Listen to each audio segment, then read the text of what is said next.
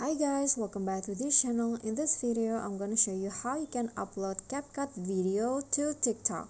So I've already opened my project. I've already added these projects right here, and I want to export it then upload it to TikTok. So I'm going to click on the arrow icon and then wait for the exporting process to finish.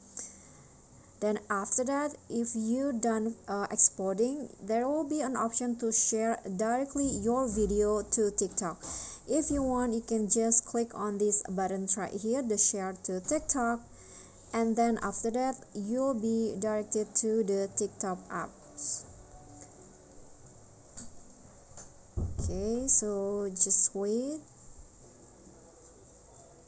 Then after that, you can just click on next and then creating the captions and upload your video to TikTok.